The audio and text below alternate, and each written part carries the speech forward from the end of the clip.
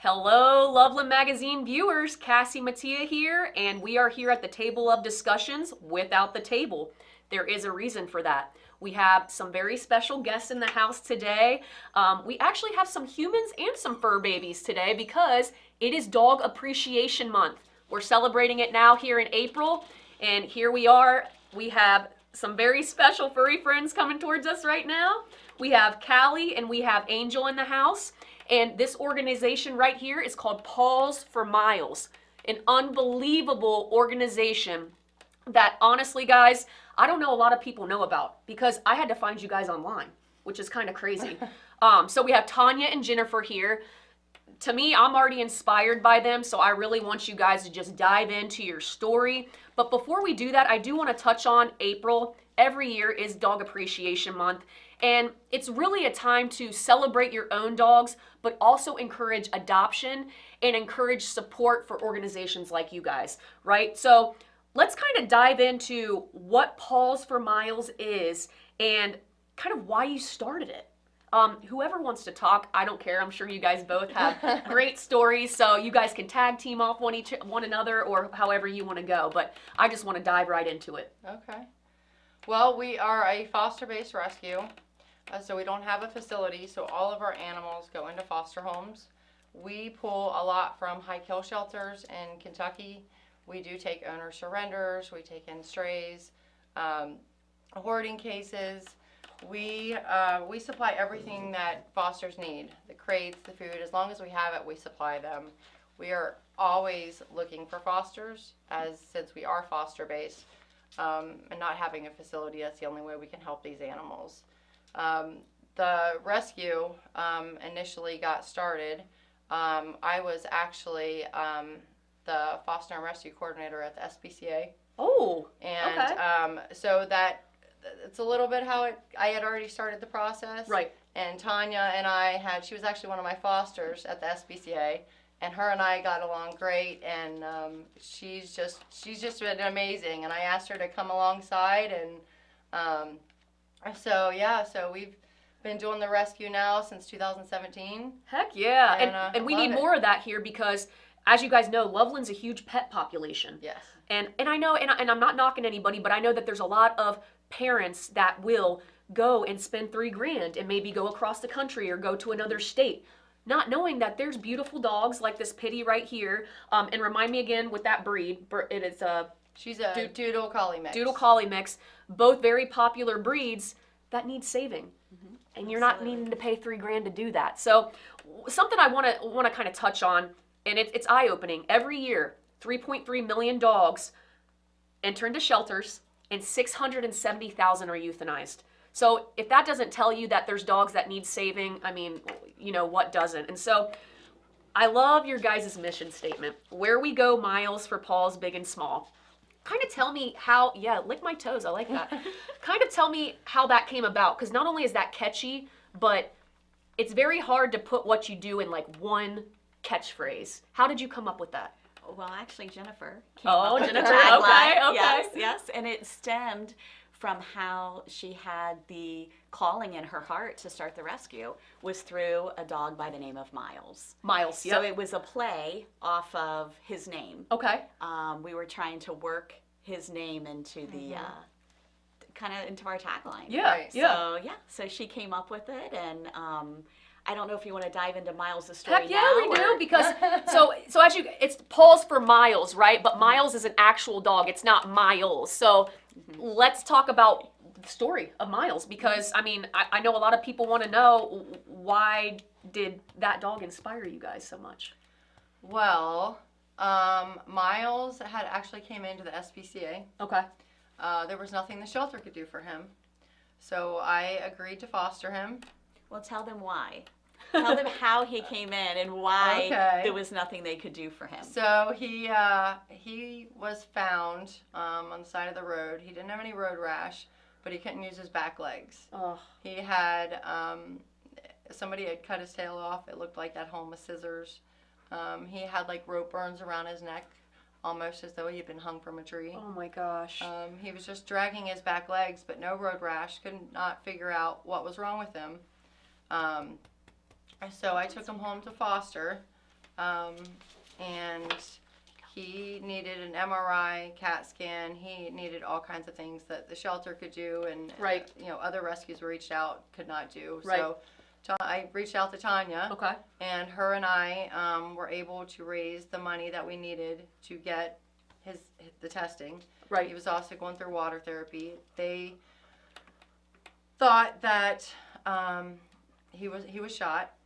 Jeez. So after That's a lot. it was. I mean, that's clear abuse, Yeah. obviously, you know. They thought he also had internal bruising, and so 9 weeks later, we were finally able to raise the money, and during the process, we're going through, you know, getting the rescue established, but Right. no name yet, and so he went on a Friday, got everything done. Monday morning, they had the results, but at this point, he could feel everything, but couldn't move anything, couldn't even lift his head. And so he was shot. They could go in and remove the bullet, but what they thought was internal bruising was actually cancer. So if they removed the bullet, he only had a few weeks left to live. Oh my gosh. So the money that we raised that was left over for him is how we were medically able to start caring for dogs. So the rescue, with all the abuse he endured, is how we came up with the Paws for Miles. Oh my gosh. And he got the name because we were hoping that one day he'd be able to run them again. Wow. That alone, I mean, that is inspiration. So kind of like with that funding and finding him, it's what you're doing Inspired now, everything. basically. Wow. Yeah. And I do want to touch on, you know, you do adoption, you do rescue surrender services, but guys, they also do hospice services, up-to-date health, nutrition, and care information, which I love, and vet referrals. So you guys do a little bit of everything. But just the way you guys put across what you do was just so unique to me. Just some of the stuff you had on your website, just this, for instance, provides them with a safe place, medical care, and finds them a loving, safe, happy, and permanent home. We are not a shelter. All of our animals are housed in foster's homes. That just tells me that you're not just trying to get rid of them. You're really focusing on, is this a good fit? Is this a good fit for the animal? Is this a good fit for the family? Tell me why, unlike, I'm going to say this, unlike other shelters, rescue places, that nature, why are you guys so different when it comes to that? Why is your mentality so different? And I like it, so don't get me wrong, I'm loving it. But tell me why you feel so strongly about that. We hear that a lot. Yeah. From fosters and from adopters, that we are different. And I think Jennifer and I are moms. There I you think go. It stems from Yeah. the fact that Human moms, right? Human Too? moms. Okay, just making Yeah. sure. and I think we take a lot of that nurturing that we naturally have, and we just want the best for these animals. And we have seen we see so much suffering, and I think we know that if we can get involved, that we can stop the suffering for that one animal. Right. And so we take it very seriously, and we want to know that they're going into a good home, that they're being cared for, and that they're never going to face abuse again. I talked to you guys about this before the interview because I was so touched by it, but saving one dog won't save the world, but surely the world will change for that one dog. Where did you find that? Did somebody make it up? I've never heard it, but I'm obsessed with it, and I want to create bumper stickers or something. So how did that come about? Came across it years ago, and it has always just stuck. I've loved it. I honestly don't know who came up with it, but it is just absolutely Something to live by. Yes, It is. Oh absolutely. yeah, did you just bite my toenail? Oh, okay, here we go. This is what the pitties do, the upside down. I've seen so many TikTok videos, so many videos, and they're like, this is what pitties do. They all do the same thing. Upside down, the zoomies, it's just hilarious. See, as you guys can see, this pit bull is not dangerous. So what we're gonna do is dive into the dangerous dogs list and kind of what that means, get your guys' feedback on that. And I also want to know on, that dangerous dog list, how many of those types of breeds you get in, because I'm sure it's a ton. So right now, Ohio Revised Code section 955.11 defines a dangerous dog as a dog that without provocation has caused injury other than killing or serious injury to any person, killed another dog, or been the subject of a third or subsequent violation of Ohio Revised Code 955.22. Now, based on behavior and not breed. Previously, pit bulls were labeled as vicious, but thankfully Ohio doesn't do that anymore. It's behavior rather than breed. But there's still a dangerous dogs list. I live in an apartment where there's still a dangerous dogs list. And I've done a lot of research, and we're still kind of So I know, and it's an uncomfortable conversation because a lot of people have different opinions on it. And, you know, I do feel for the people that maybe have had an unkind experience with a dog. But at the same time, you know, it's just like a child. A child could have an episode, you know? So I want you guys to kind of tell me your opinion on that, about the dangerous dogs list, how you feel about that kind of thing. And is there a lot of breeds that are considered dangerous that come into you guys, and did you place them? Because I'm sure you did, and I'm sure they're happy now. So talk a little bit about that, both of you or either one of you. Totally up to you. You want me to start? Sure. So I think when you're in it every day, like Jennifer and I are, you realize a couple of things. Right. One is every dog is unique. So they really can't be categorized. Right. Some dogs are anxious. Some dogs are protective. It could be, I mean, how many, I don't know if I should say this, but how many Labradoodles have we had that bit people, and that's why we got them? But everybody has this image that a Labradoodle is the dog they want for their family. Right. Where we have a dog like Callie that rolls around on the floor with Jennifer's little girl and has for the past 2 years. Right. And they're the best of friends. But someone wouldn't have this dog, but they would get a Labradoodle that has bitten before they would give a pit a chance. Right, right. So a lot of it is perception, we have found, and I'm just going to say it, a lot of it is just uneducated owners. Yep. When you, like, we have a dog currently that is an amazing dog that loves people, bonds with people, when someone adopts this dog, it will be a dog that they will talk about for years to come. Right. But we cannot get him placed because he doesn't like other dogs. Okay. And it's not necessarily the breed. He's a German Shepherd, a purebred German Shepherd. It's not necessarily the breed, but we've got to find the right owner for this dog. Right. This dog can be highly successful with the right owner. Right. And so a lot of it is, I would really encourage people to really educate themselves. Yes. Do reading, look into it more, because you can find a pitty like Callie that is the biggest baby. Yep. And you can find a Labradoodle that will, you know, bite a child in the face, Right, you know? right, So right. just do your research and, you know, be the kind of owner that your dog needs. Great and that's feedback. one of the things that Jennifer and I see is oftentimes people treat dogs like children. Yeah. Right. They are not children. They are dogs. Right. You can be kind and loving and giving to them, but they are an animal. They're not, they don't have human qualities. There's a difference. Yes. And I think if more people realize that, dogs would be so much happier. Right. People would be so much more successful. And you would be able to work through issues. When you have a dog that shows some aggression or shows some fear, a lot of times people just get rid of them. Right. Not understanding that if they change the way they interact with the dog is the exact dog that they wanted. Right. But they don't treat the dog the way they need to. And Right. then the dog ends up in like And there's us. a lot of times too where we found that people want to surrender the dog because it did bite and we're like, well, have you taken the dog to the vet? No. And a lot of times they have something wrong. They have an ear infection. Right. And An so they're abscessed getting, tooth? Yes. So they're in So pain, they're- and that's why the yeah, aggression. We had one that had stomach cancer, and so it was a pit. Right. And they had no idea. They just, you know, Yeah. the dog bit, I'm done with it, and then it gets marked as that, and they're not doing. Well, do your due diligence and Right. take it to the vet first. Correct. See what's going on. Absolutely. Yeah. So that, hey, great. You know what? Great Yep. feedback, and that I hope that hits home with everybody, because what you hit on and what you guys hit on just now, that is exactly correct in my eyes. And like I said, you guys have a ton of experience, so I would take your feedback, that's for sure. So what I want to hit on next is our babies that are in the house. So it looks like Callie's with the cameraman right now with David. But so let's talk about Callie and Angel. Let's talk about their stories. I just want to hear their stories. You don't have to go real deep into it, but I just want people to know where they've been and where they are now. Okay. Well, Callie actually came from a kill shelter. And she is pure pit bull, right? She actually we actually had a DNA test done. Okay. And she's like 90% pit and 10% husky. Oh, wow. Yeah. That's a cool mix. I haven't really heard of that. Yeah. Okay. Yep. So she was at a kill shelter with 4 of her puppies.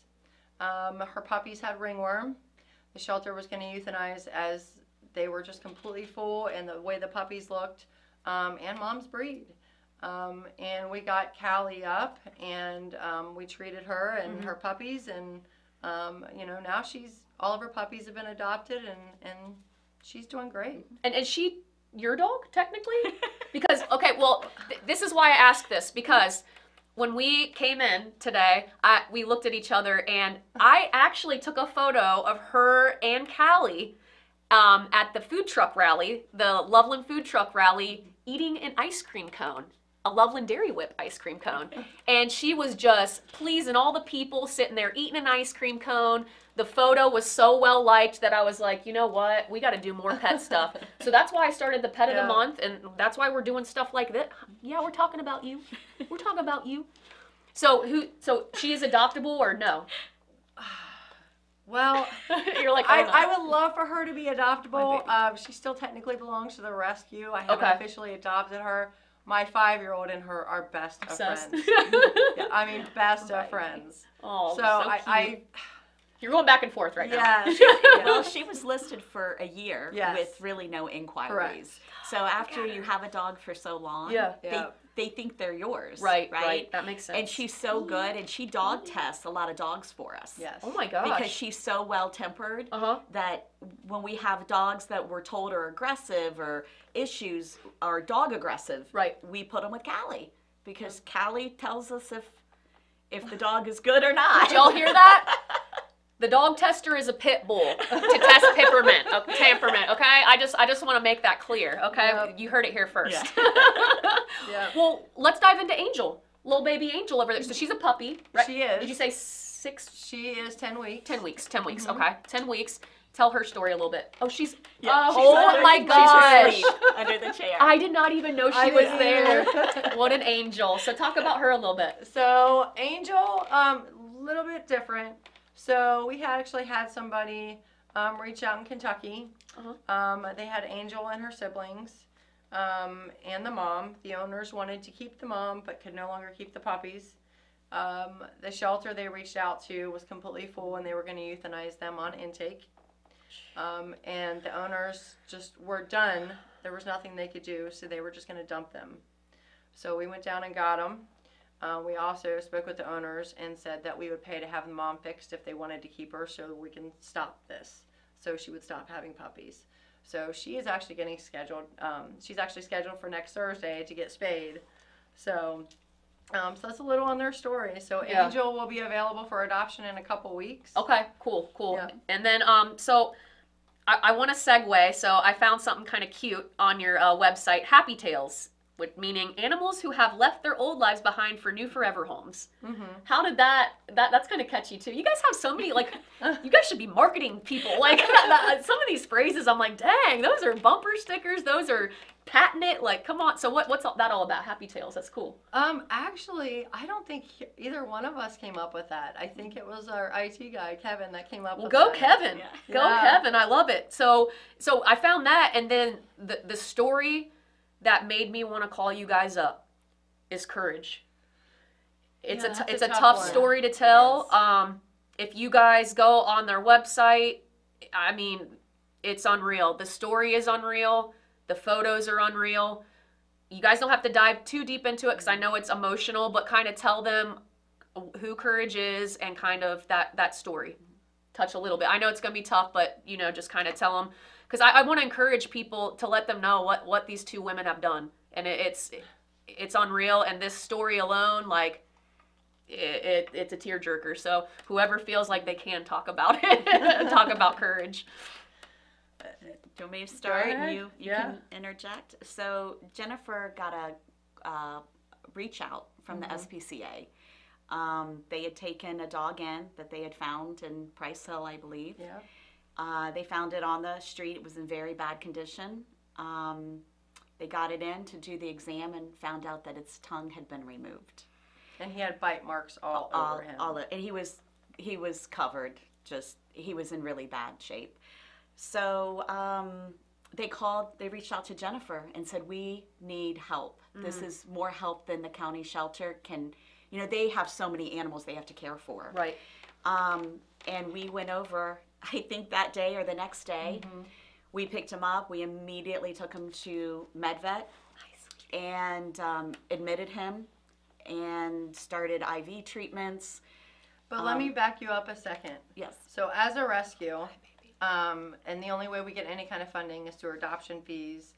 So we're always looking for donations. When we got Courage, Tonya and I knew we did not have enough money in the rescue account to cover it. So her and I are checking our personal credit cards to see what we can do to cover his expenses. Wow. So this was like a personal mission. It was almost. a dog in need. Yep. And we were willing to do whatever it took. Right. Now, what breed was this dog? He was a pit. A pit. So once again, so what ended up happening to Courage? Well, we got him admitted. We immediately started a fundraiser, and the community stepped up. We raised several $1,000s to be able to, every day, we didn't know if we could keep him one more day. So we would tell our followers, we only have enough money for today. We only have enough money until 4 o'clock, and then we have to go get him. And he was not in any condition. He couldn't drink, and he couldn't eat. So all that had to be retaught. And Jennifer and I did not have that special skill. Right. We were not equipped with that. I don't think MedVet was even really equipped. But MedVet really stepped up. They were such a great partner doing that. And a follower said, you need to reach out to Marley's Mutts in California. Wow. They have a dog out there that also had its tongue removed. And I think they can help you. Well, we looked them up and found out that they're a very high-end rescue with lots of funding. They have a ranch out in California. Oh my gosh. And we thought there is no way that they are going to respond to 2 moms in Ohio. Yeah, good old Ohio. And we reached out, and within a couple of hours, the owner of the rescue called us and said, what can I do? And how can I help? And we had not shared any of the photos of what Courage looked like because we weren't comfortable sharing what his mouth looked like. Yeah. So we sent him pictures, and he said that's exactly what happened to Hooch, a dog that he had at his rescue. And we ended up, long story short, we drove halfway across the country. He drove halfway across the country. And we turned Courage over to Marley's Mutts, and you can still follow Courage. Oh my Out in California, he's living the life. Holy. At Marley's Mutts, and Zach has done an amazing job with him. He eats, he drinks, and he's living the life of a normal dog now. And that's just pet networking right there. I mean, it was unreal. That shows the pet community, what they're all about. Because not all communities are like that, different advocacy groups. You guys are willing to come together and do whatever it takes to save these animals. That alone just... So now I want to go into, we're going to go into a few things, kind of wrap this up, but we want to give you guys the educational pieces where you can get involved. You can donate, you can join the team or volunteer, you can foster, the adoption and the requirements. So let's talk first about adoption, the requirements, and fostering. How can people do that? Well, adopting, you do have to be 21 years old. You do have to fill out an application. Some places require fenced-in yards. We don't require that based on the dog. Every dog's needs are different. Some dogs are meant for apartments, some are not. So when people fill out an application, we do check vet references.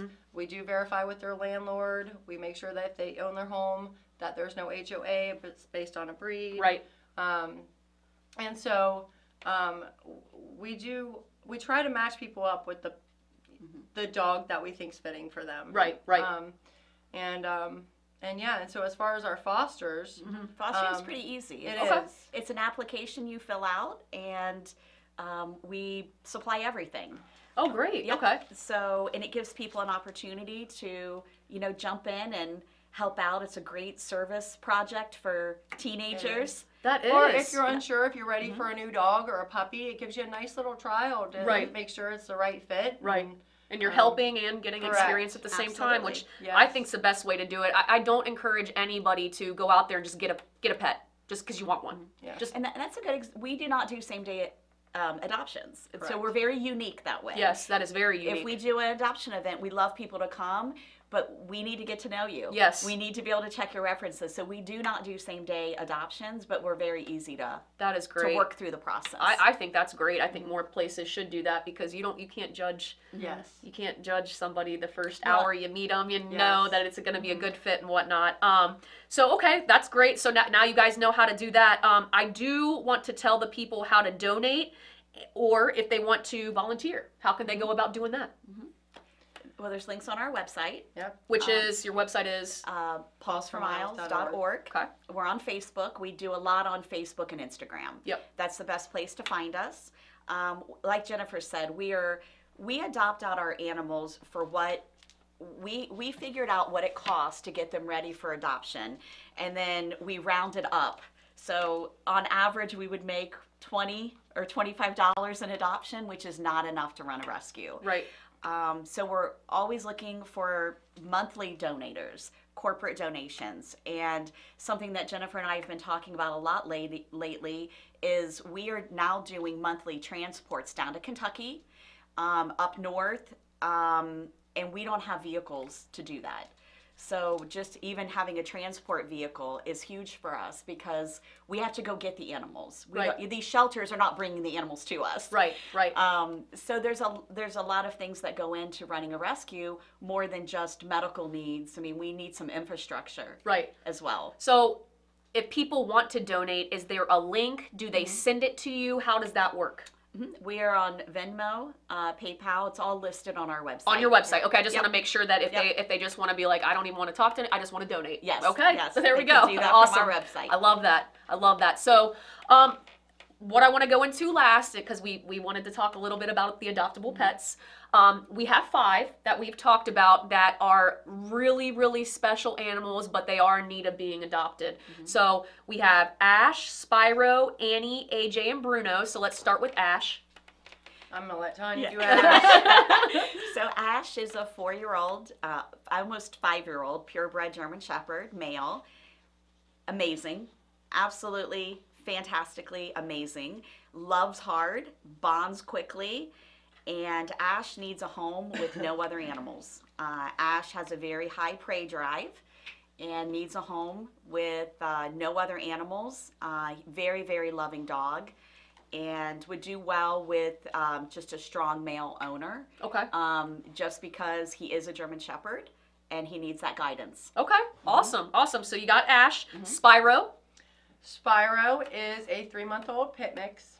He was found underneath of a bush out in the middle of nowhere and was going to be ended up at the shelter. So we intervened before he got there. And he's just your typical little puppy. He gets along great with other dogs, gets along with cats. Oh, great. So there you go. He's just gets a very along with sweet cats. little puppy. We love that. So, okay, Spyro. Annie. Who wants to talk about Annie? I'll let Tonya. Yeah. So Annie we have a lot of people that are interested in Annie, but we're not sure that we have a lot of people that can really take on a dog like Annie. So Annie is half Bernese Mountain Dog, half German Shepherd. She's absolutely beautiful, very loving, but completely shut down. So Annie doesn't even walk.